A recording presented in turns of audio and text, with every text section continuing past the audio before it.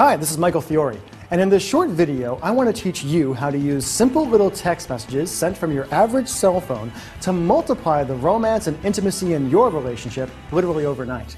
In fact, if you simply pay attention over the next few short minutes and do what I say, like thousands of others have before you, you'll be amazed at how quickly things heat up.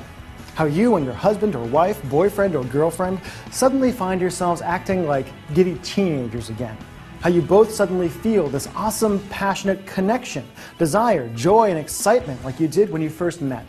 And how you're able to bring the sizzle back into your relationship, have fun together again, and regain that spark you've been missing for so long, literally at the push of a button. Of course, there's a huge difference between what gets men feeling romantic and what works on women. Guys are visual creatures. All it takes to get your average guy's heart racing and pulse pounding is a pretty smile, a girl in a bikini, or something that vaguely resembles a girl in a bikini.